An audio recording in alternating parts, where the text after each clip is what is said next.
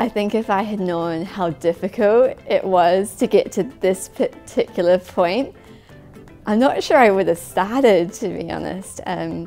So for any young entrepreneur or anyone who has a vision, you need to hold on tight to your dreams, don't let them go. And it's going to be a difficult road, but just remember to ask for help. That's okay. There's lots of amazing people out there who will step up and be there for you. I wish I would have been more business savvy when I started. You know, no one was ever like, so here's how you become an entrepreneur, Sonia. So it's definitely been a build the plane as I fly it kind of situation. Nobody knows what they're doing.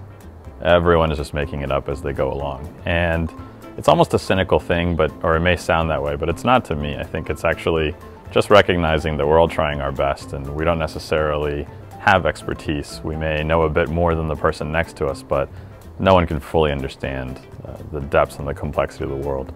I often just think back and wonder how, when I was getting started in all of this, how straightforward I thought the world was.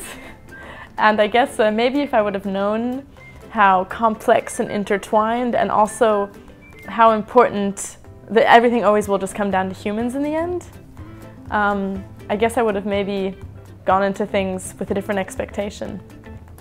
Create the experiences you want to have, enjoy them, love them, and along the way, what are you going to leave behind? What are you going to contribute to the consciousness of us? Because it's not about one person, it's about us. If I was to go back and speak to myself as a young entrepreneur, I would tell myself to slow down.